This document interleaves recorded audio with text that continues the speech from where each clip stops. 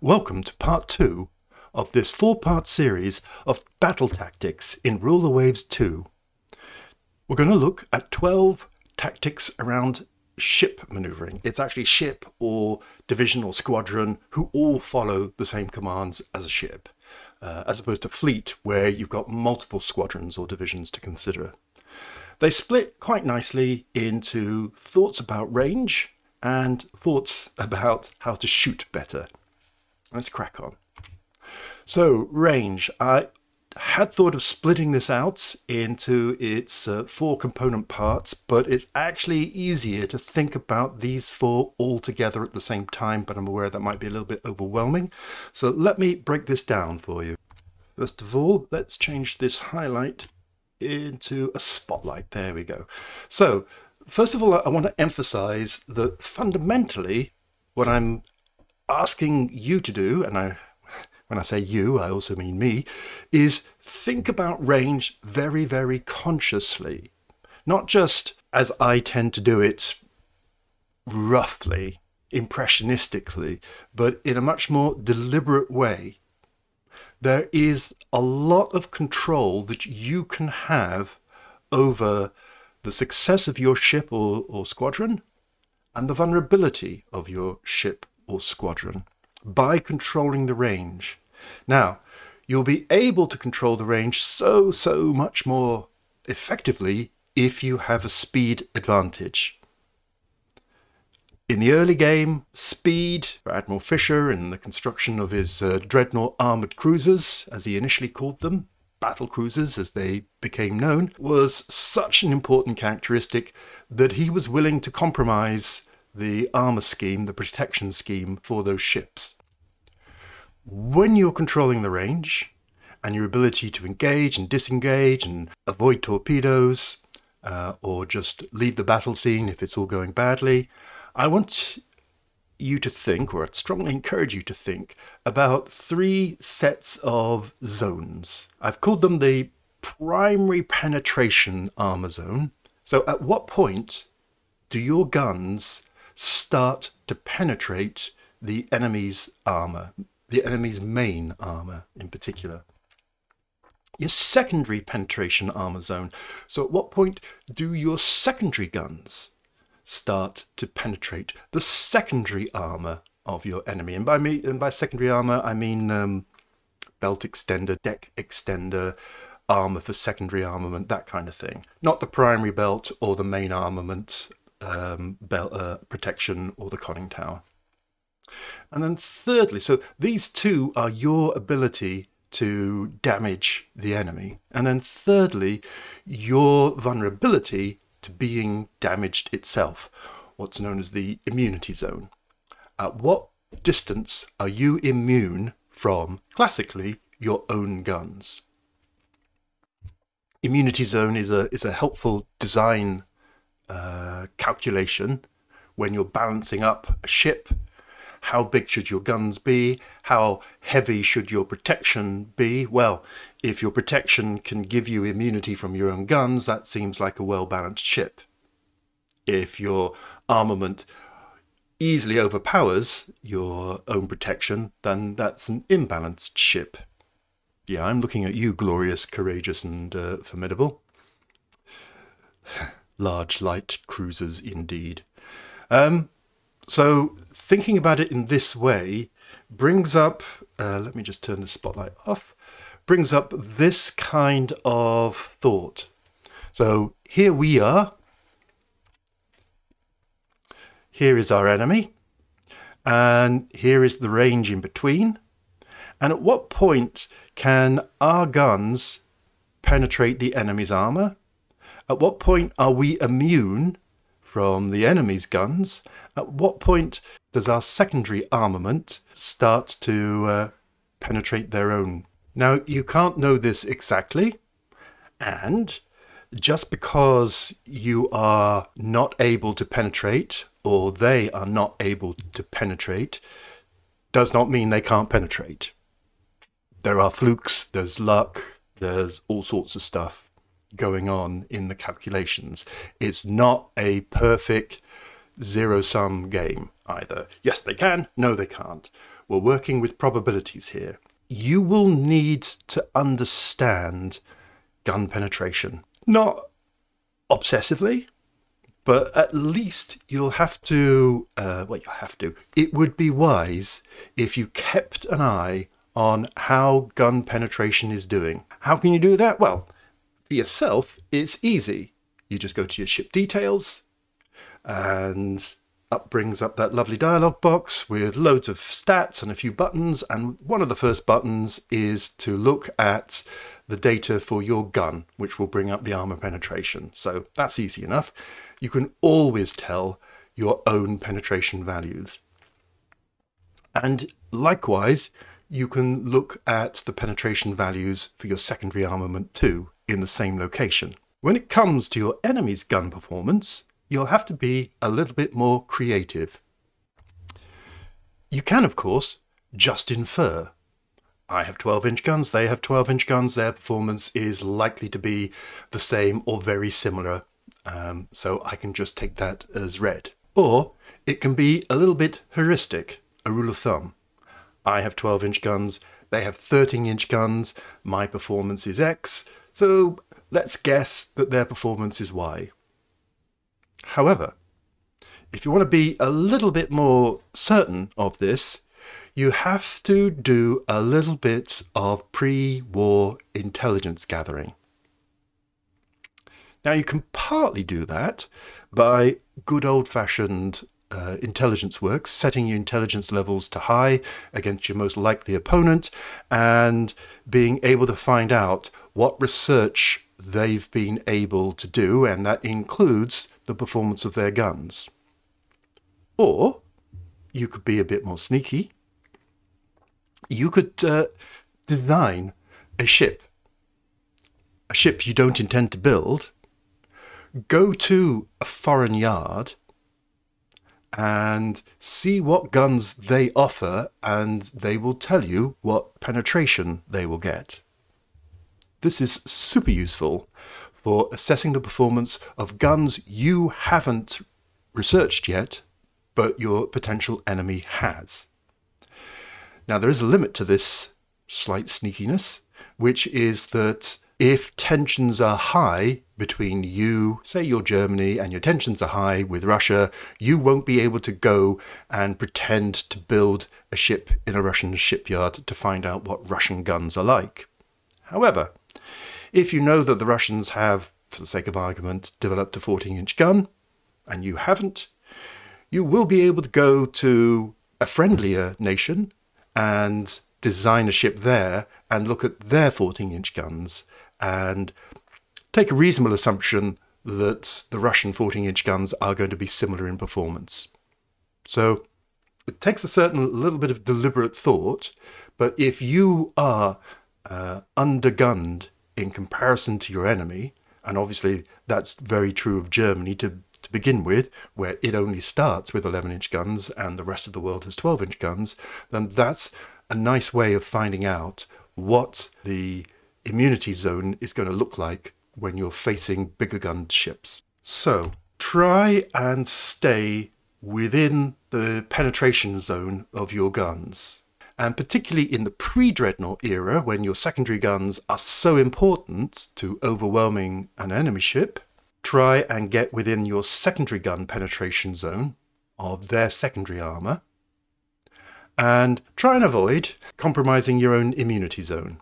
Obviously, you can see here in this diagram, we do outperform the enemy in guns, so we can get within this range and still penetrate their primary armour with our primary guns, but we're short on the secondary armour.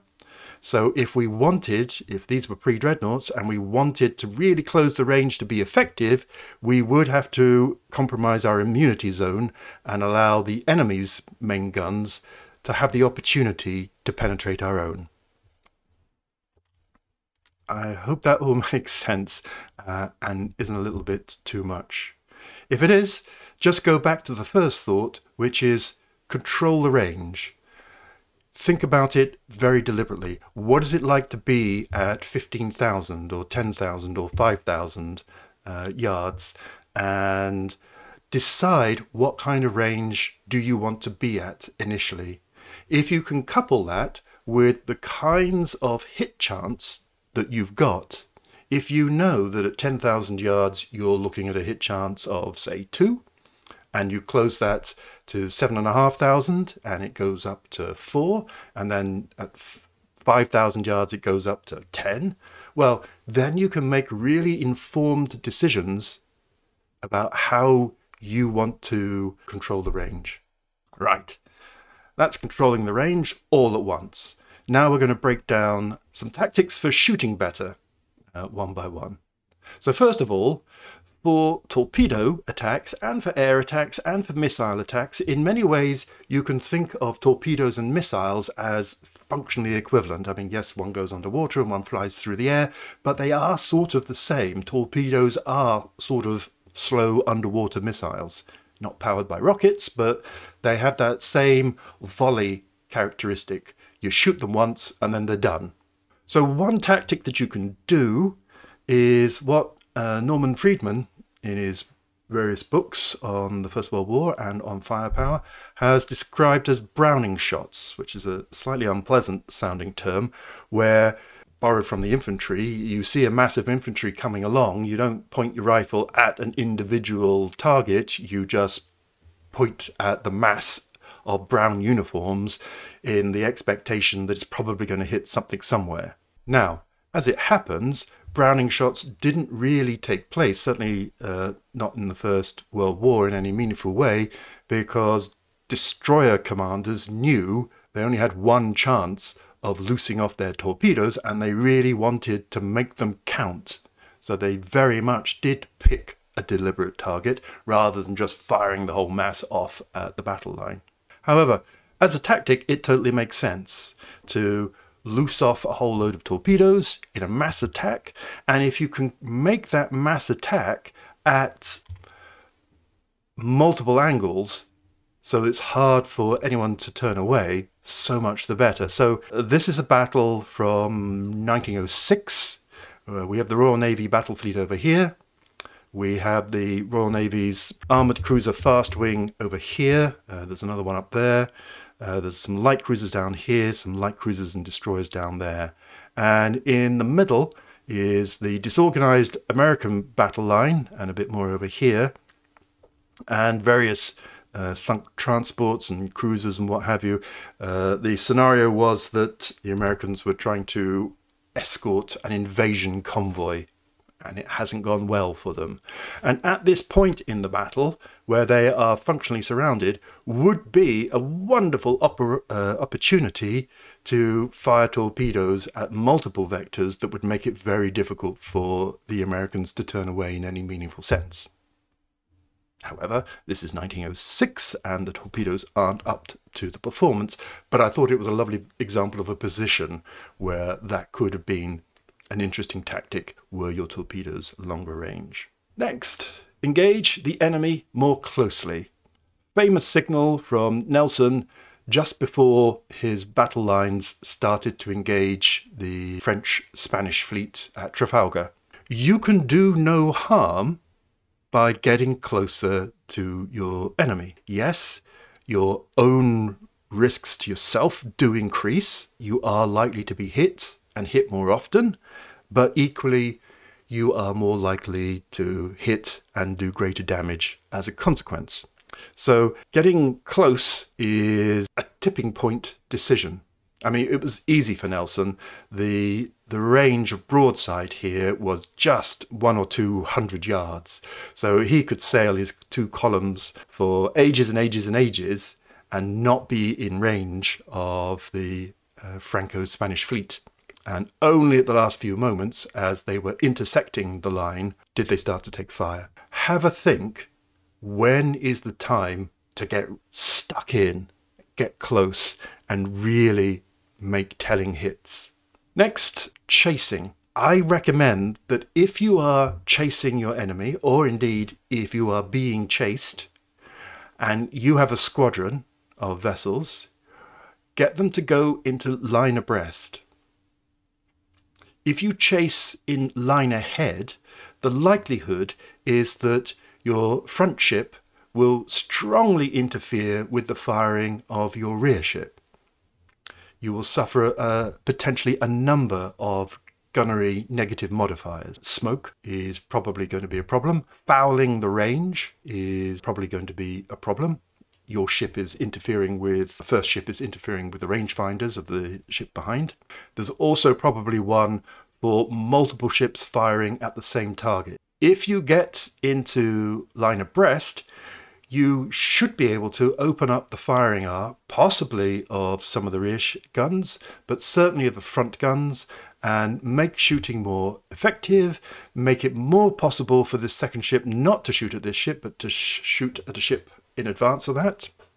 And of course, if you're being chased instead, the opposite is all true. Avoid maximum speed. In the coal era, your poor stokers who are shoveling in coal, working so hard in appalling hot conditions, they will get exhausted and your speed, your maximum speed, will slowly start to decline. Equally, your grates will get sooted up and that will slow down your speed. Better to go at a speed 2 knots underneath your maximum speed in order to pace your stokers and pace the rate at which your grates get fouled. If you don't have coal-based ships, you will suffer from excessive vibration, and obviously you'll suffer this with coal as well. So at full speed, the ship is hammering through the waves and the engines are cranked up to maximum, and the whole ship will shudder as a consequence, which will put off the delicate optical range-finding gear and just make it really hard to look through telescopes and things like that to find and carry on shooting at your enemy. I mean, obviously there are times when maximum speed is absolutely necessary and get stuck in, but for sustained shooting, if you can, come off your maximum speed by a couple of knots. Tactic number 20. Sail straight to shoot straight. It hardly should need saying really, because when you think about it, it's obvious. If you zigzag, if you twist and turn, you are going to not only spoil your enemy's shooting, but you're going to spoil your own shooting. The mathematical calculations of where I am, where the enemy is, what bearing they're going, what speed they're going, how they're turning, how we're turning, what the rate of change of the range is. You know, is it going up very quickly from 10,000, 10,100, 10,200, or is it closing very quickly, or is it nice and steady? These are all important considerations for how likely you are to hit your enemy. And if you don't sail in a nice straight line, you will spoil your gun aiming. I mean, on the plus side, you'll also spoil your enemy's gun aiming too. If you turn 1 point, 11¼ degrees, that's going to impose a small penalty on your firing accuracy. If you turn 2 points, 22½ degrees, that's going to impose a substantial penalty on your shooting. Here, at 45 degrees, 4-point turn, you put a -80 modifier, a whopping modifier. I mean, it's really going to spoil your aim until you've stopped turning. You will also probably suffer from few of your guns being able to fire because they're not on the broadside anymore, and you'll also suffer the penalty that the target's aspect has changed. So if the target is broadside to you, there's no modifier, but if the target is at a fine angle, there's a negative modifier, and if it's beam on, there's an even bigger modifier. Plus, if you do these radical turns, you will lose speed. Of course, you may have to do this. You may have to make a sudden turn, you know, hello, turning away from a torpedo attack or threatened torpedo attack, and that's absolutely fine, but do so in the knowledge that it will ruin your gunnery. Next, a really old-fashioned one, take the wind gauge. Be aware of where the wind is blowing and where that therefore means the smoke will interfere. So you can see the wind direction is here. Here we have a protected cruiser, the Prince Adalbert. Its smoke is coming out and then being blown down like this because of the wind. So if I was to shoot in that direction, it would interfere with my gunnery and potentially quite a severe modifier would be applied. Better to pick a course that allows the enemy's smoke to interfere with the enemy's gunnery. That's a great thing to do. Next is torpedo from your bow quarter. Anyone who's seen some of my Let's Play series, Let's Play with a Very Small Navy with Germany, noticed some terrible, terrible German tactics of having the destroyers chase the enemy battle fleet. So they only had a closing speed of a few knots, like 5 or 6, and took a terrible punishment as a consequence. Don't do that. Approach from ahead. So here we've got the enemy. Here we've got our destroyers rushing in. If the enemy is coming in at, say, 25 knots, and we are coming in at 25 knots, we have a combined approach speed of 50 knots. That's really difficult for enemy gunnery to shoot at because the rate of change is enormous, certainly compared to chasing from behind at 5 knots. So you're using speed very much as protection here. You then turn to bring your torpedo firing arcs open, launch your torpedoes, and then make your escape. The actual escape direction depends very much on what the enemy does. So if the enemy was just to plow on in this circumstance, then turning away would probably be best. Although if they're turning at 25 knots and you're going at 25 knots, you're not going to run away very quickly. You might actually be better to quickly run down the side. At least then you are still crisscrossing at a high speed from each other. If the enemy's turned away, spotting that torpedoes are coming, then this escape route totally makes sense. Here's a real-life example of that. So we have an English destroyer squadron who've rushed up. Here they are in position 2, opening up their arcs. So we have the Eden here and the Boyne just behind. The Eden is got the Brooklyn class armoured cruiser at 1,100 yards. Because the Brooklyn is closing, we've got a high-speed shot at it. Hooray! The Eden had a similar one, and they were both able to fire at the Brooklyn.